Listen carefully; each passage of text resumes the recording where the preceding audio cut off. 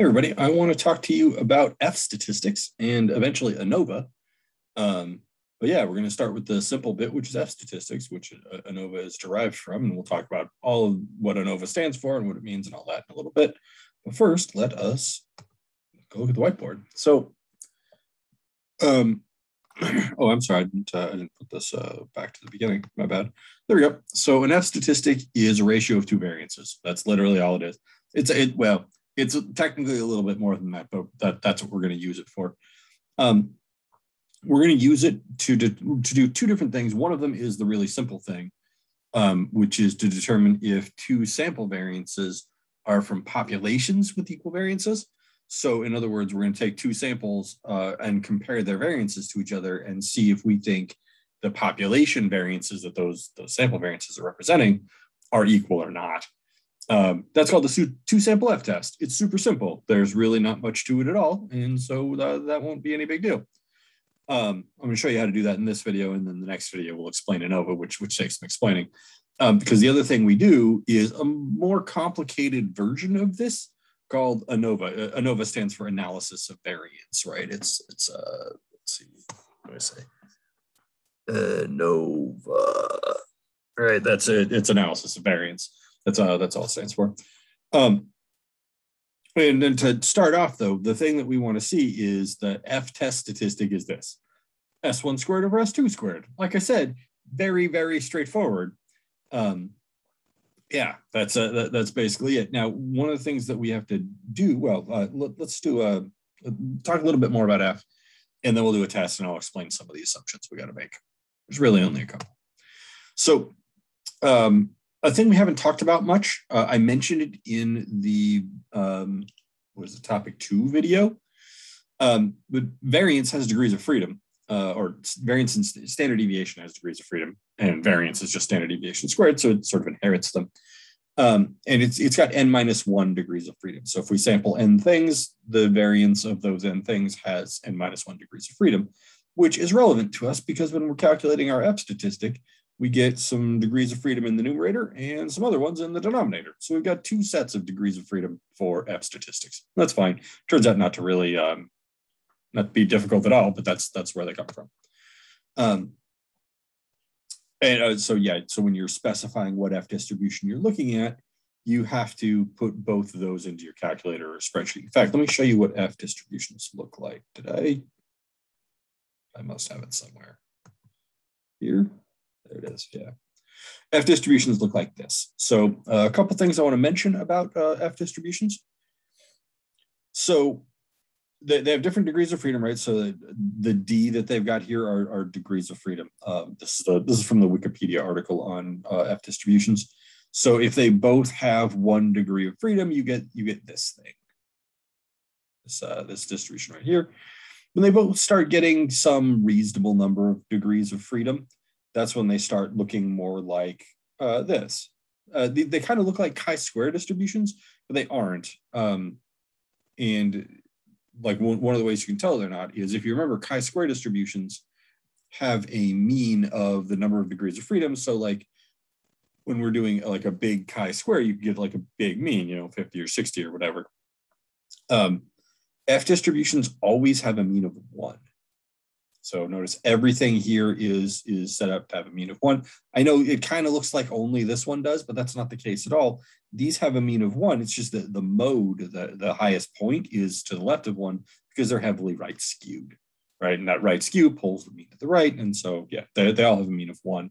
And we'll see why in a sec when we do the two sample F test. I'll explain a little bit. But yeah, that's what they look like. They're right skewed. If you get enough degrees of freedom, they kind of look like a normalish distribution, but they're not. They're always right skewed. Yeah, so this is what they look like. So if you're sketching one, I usually sketch it to look, I usually do one like this deal, something like that, right?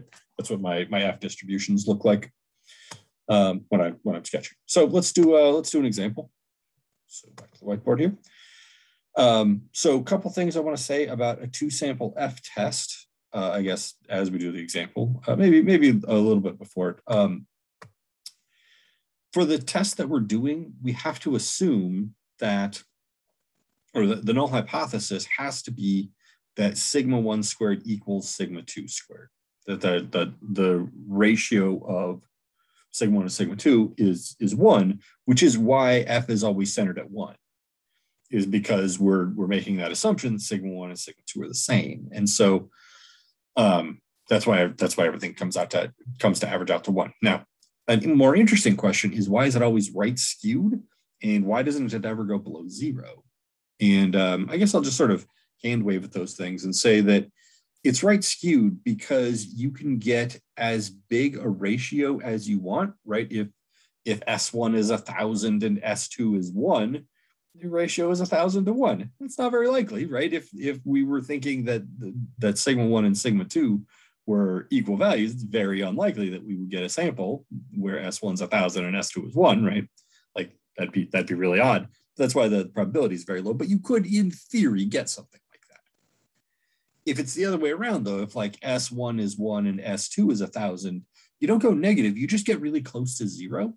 So if I go look at this picture again, something like S1 being 3 and S2 being 1, like leaves you out here, right? Not super likely, right? That's in what, 5%, 10%, something like that probability. And same for the other way around, right? If S1 is 1 and S2 is 3, you also get something like, whatever, a third, I guess, right? So a little more likely there. But that's the basic idea. So you can't go below 0 because the S1 and S2 are both variances, which are always positive, right? They're just standard deviations squared, and standard deviation is always positive. Variance would be positive even if it wasn't. But the ratio can be as big as you want, and it can be as close to 0 as you want, but can't go negative because they're both always positive. So that's why you get this thing where they stop at 0, but go to the right forever, right? But they're decreasing to the right because it's very unlikely that one of them is significantly bigger than the other one, right? That'd be really unusual if the null hypothesis was true, which is where we're getting these graphs from. And our null hypothesis, as mentioned, is that sigma 1 squared equals sigma 2 squared. So I should, let's go over here and write down those hypotheses. So we're going to have the null hypothesis, sigma 1 squared equals sigma 2 squared. And our alternative can be right, left, or two-sided. We'll talk about which one we would want to do in this case. Squared, but so the way it's set up, let's go look at it, and then we'll talk about what the alternative hypothesis should be. So Bill is driving to work. He doesn't want to be late to work, and he's got 2 different routes, Route A and Route B. And he already knows that the average times are similar, but he wants to drive the one that has a smaller standard deviation if he can, because you don't want to have inconsistent times to get to work, right? You don't want one day it takes 5 minutes and the next day it takes 30 minutes, right? That'd be 1, frustrating, and 2, you wouldn't know when to leave, right? You'd get to work late some of the time, or you'd get there super early all the time, and you don't want that. So he wants to drive the route that has pretty much the same amount of time every day. So he drives each route 20 times, just going to work, and records the times on each route. And he comes up with a standard deviation of 3.8 minutes for Route A and 4.6 minutes for Route B. And we're using a 10% level of significance this time. And can Bill say the routes have different standard deviations or not? Well, different standard deviations or not, that certainly implies not equal to for the alternative hypothesis. Now, we could have some reason before gathering the information that Bill would think, oh, Route B, I remember Route B took me 45 minutes one day and 15 minutes the next day, right? I think that one's going to have a higher standard deviation. He could do the test to see if like Route B was bigger, had a bigger standard deviation than Route A or whatever. But we're going to do two-sided here because he's just checking to see if they're equal, and he doesn't have an a priori assumption about that. So we get something that looks like this. So I'm going to go ahead and draw my F distribution. So this is going to be, here, I'll just sketch it out, right? So near 1 looks something like that, right? Here's 1. This is F 1919. 19. Because it has 19 numerator degrees of freedom. Numerator degrees of freedom go in the first slot, and then 19 denominator degrees of freedom, which go in the second slot, of course, because he had a sample size of 20 in both cases. He drives each route 20 times. So we got 20 on route A and 20 on route B. And the way I've got this set up is I'm thinking of this as S1 is or S1 squared is going to be the variance for route A, and S2 squared is going to be variance for route B. So I'm going to say that F is equal to, F statistic is equal to, I'm going to say SA squared over SB squared, which is, let's go look, 3.8 squared over 4.6 squared. So that's 3.8 over 4.6 squared. And then we are literally just going to jam that into the calculator, and that's our F statistic, right? This is one of the simplest statistics we could possibly have, which is always nice. It's always nice to have a good one. So calculator's sort of working now, which is kind of nice. You just like, I don't know if you guys were having this problem, but a student helped me with it. I just assumed IT was going to fix the problem at some point, and so I never contacted them.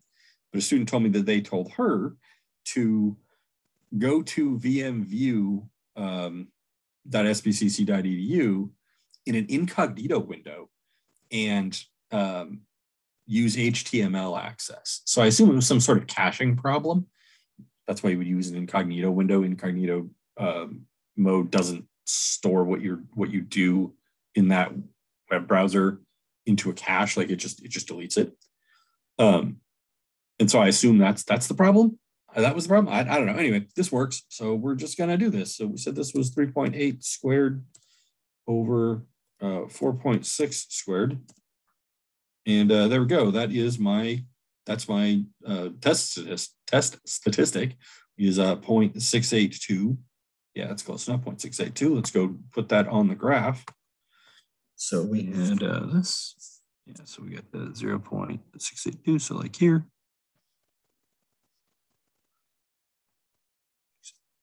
2, and we're gonna be shading away from the mean, and of course the mean is always 1 here. So here we got this, and then what we're gonna do is double this. It's not the same distance on the left and right that you go away from 1. It's that you capture the same area to the left of 0.682 and to the right of it, or to the right of whatever number you get over here. So I'm not going to worry about what that number is. We're just going to multiply by 2. So I'm going to do FCDF. We're going to do FCDF of 0 up to 0.682 and then multiply that by 2 to get my p-value. So calculator. So we're going to go FCDF, which of course you find it in the same place as all the CDFs over here. FCDF. Great. Lower 0, upper 0.682. Degrees of freedom for the numerator was 19, and for the denominator was also 19. And there we go. 0.2058. So that's just one half of it. When I multiply this by 2, that's my p-value is 0.4117, or about 0.41. So we go back to here. So p-value. Let's write that down. Pink. Where's my pink? There it is. P-value. That and this. Those together. So we get. That's not the motion I meant to make. P-value equals 2 times FCDF of 0 to 0.682 with 19 and 19 degrees of freedom. It's about equal to 0.41. So we're not going to reject the null hypothesis, unsurprisingly. That is a big p-value of 40%. We were using 10% for our alpha, but even that's not big enough to reject this. So yeah, I guess I'll write my conclusion right here. Say this data does not suggest that Bill's routes have different standard deviations, that Bill's routes work have different standard deviation. There we go. That's pretty much all I wanted to say about that. Now, I will say you can do a two-sample F test in your calculator. I believe these calculators have two-sample F in stat and tests. Let's go look. I'm pretty sure I remember that. Stat tests, two-sample F test. There it is. Yes. Bam, right there. So we can input either data or stats. As usual, we have statistics rather than raw data. I didn't just give you 38 or 40 times for Bill. SX1 was 3.8. N1 was 20. SX2 was 4.6. And N2 was also 20. And we were doing not equal to. Hey, lo and behold, it's pretty much the same thing. The only difference here is rounding error, right? I rounded it off to 0.682 instead of 682.4196597. Yeah, but you can see the calculator did exactly the same thing. Like if I was just doing this for myself, I would certainly just do a two-sample, just use the two-sample F test function in the calculator. And I encourage you to do that as well. It's a perfectly useful function. It's not a super common test, but it happens sometimes. Now, let me tell you about one use for two-sample F test that I haven't talked about to this point, and that we're not really going to use, but might come up if you ever do any more statistics in the future. If we go to stat tests and two-sample t-test, you might remember pooled. I just said always use no. And I mentioned that it was, there's a little bit complicated, and there was another test that you could do to determine if you should use pooled standard deviation or not. And the other test is the two-sample F test, right? That's the one I was talking about. Because what we're doing with pooled is we're saying, if we put pooled on yes, we're saying that sigma 1 equals sigma 2. And so therefore there's some tricky-ish math that you can do with that. I don't care to delve into because it's only minor improvement anyway. But that's the test I was talking about, is that when you're doing a two-sample t-test, you can determine if you want to use pooled standard deviation by doing a two-sample F test on the two standard deviations or variances. Like if you're putting them into the calculator, it's standard deviations, but technically F is a ratio of variances. Yeah, that's the test you can do. If you would like to do this, you can gain a little bit of extra precision. Maybe I'll put a little, I don't know, bonus question. I don't even know how you do bonus questions in master grading. Maybe I'll figure out a way to do a bonus question, like let you skip something else if you do this or whatever. But it's how you can tell whether you should use pooled standard deviation or not in a two-sample t-test. That's probably the most common use of a two-sample F test, to be honest. But yeah, there's an option. I don't know why my screen is flickering like this. It's driving me nuts. Anyway, I think that's about all I really wanted to say about these. So hit the whiteboard, make sure I got everything. Yeah, so what we're going to do is we're going to do something a little bit more complicated when we get to analysis of variance. We get to ANOVA. Oh, I do have a blank page here that might show up in the whiteboard. We'll see. But I think I'm going to leave that for another video to explain. I feel like this is a nice intro starter video. All right, so with that, I'm just going to go ahead and stop here, and I will see you guys in the next video.